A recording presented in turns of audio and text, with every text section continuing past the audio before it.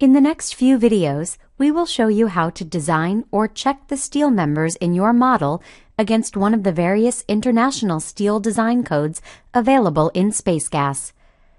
The model you see on the screen has all of its structural and load data previously defined and has been analyzed. A steel member design requires some extra input data that can be defined in a datasheet or graphically.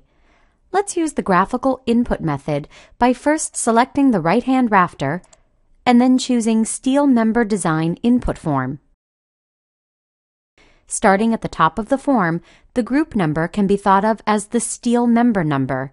It must be unique for each steel member. People often prefer to use a steel member number that matches the first number in the member list below. The description is optional, but helps you to keep track of things and make the design reports more readable. The member list contains a list of the analysis members that make up the steel member. In this case, our rafter is made from just one analysis member, member 16. You can choose between normal or high-strength steel. The actual steel strength is taken from the steel sections library and varies slightly for each member size. The destabilizing effect of gravity loads applied to the top flange of a member can be taken into account with the load height position setting.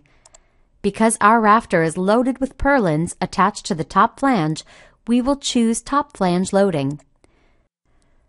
Effective lengths and flange restraints can be defined in terms of actual lengths or as ratios of the total steel member length by setting the units to actual or ratio. In this case, let's choose actual. By setting the scan code, we can tell Space GASS which types of members to choose from when doing a steel member design. If you are not sure what to use, click the Select button and then choose the desired library and the required section type. You can choose more than one section type by holding down the Control key while making your selection. In this case, we will use the Australian library. However, note that many other international libraries are also available. Note that the scan code only applies to design mode and not to checking mode. The compression effective length for buckling about a member's major axis can be calculated from a buckling analysis or defined manually.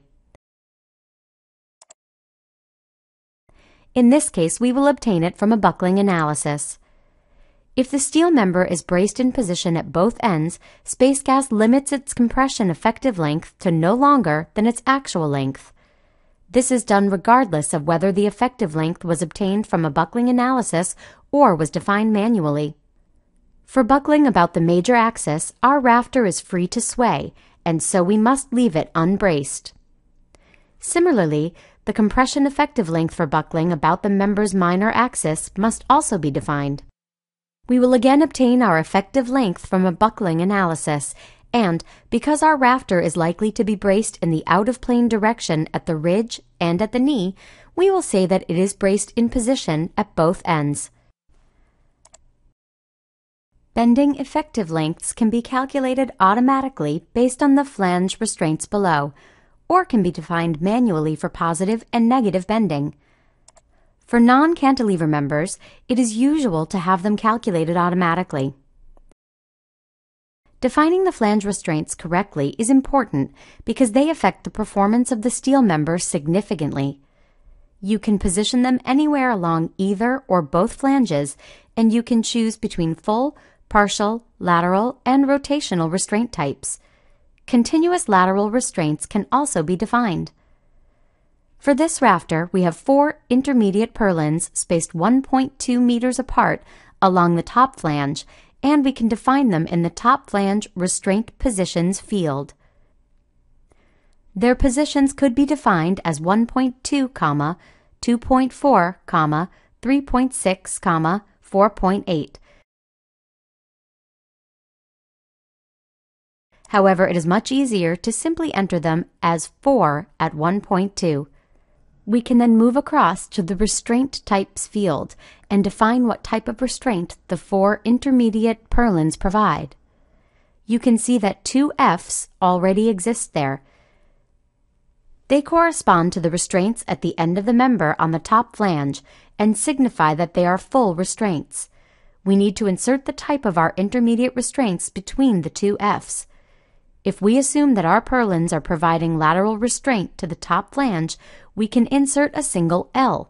It will apply to all 4 intermediate restraints. The bottom flange of our rafter has no intermediate restraints, and so we can just leave the bottom flange restraint fields as they are. Note that the default full restraints at the end may not always be appropriate for your situation, and you may need to change them. If you're not sure what restraint codes to use, click the Restraint Type Help button to get a list of what is available. Further information on flange restraints is available in the main Space GASS help system. Eccentric effects can be enabled or disabled for members that have eccentric end connections, such as single-angle sections connected through one leg or channels connected just through the web. For bolted tension members, in which the area of steel removed by the bolt holes affects the tensile capacity of the member, you can specify the number and diameter of the bolts. The hole diameter is assumed to be bigger than the bolt by 2 millimeters if you're using metric units, or 1/8 of an inch if you're using imperial units. For angle sections, you must specify if they are single or double angles. This setting only applies to design mode and not to checking mode. Connections are assumed to be concentric. However, you can also choose between various types of other end connections. This affects the eccentric end moments and shear lag. Finally, the design can be based on minimum weight or minimum depth. Now that the design data for this member has been defined, we can click OK to exit the form, and then show the flange restraints visually by clicking the View Steel Member Flange Restraints button on the side toolbar. In the next video, we will define the design data for the other members in the model.